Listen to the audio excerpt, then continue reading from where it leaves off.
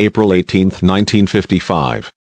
The great physicist Albert Einstein passes away in Princeton Hospital, New Jersey on April 18, 1955.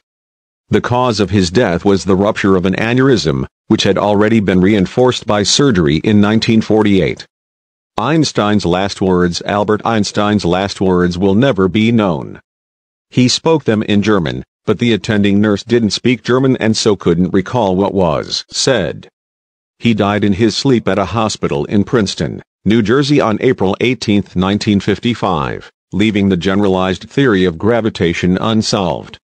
The only person present at his deathbed, a hospital nurse, said that just before his death he mumbled several words in German that she did not understand.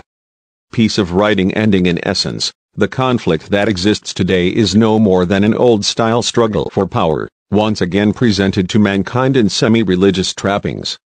The difference is that, this time, the development of atomic power has imbued the struggle with a ghostly character. For both parties know and admit that, should the quarrel deteriorate into actual war, mankind is doomed.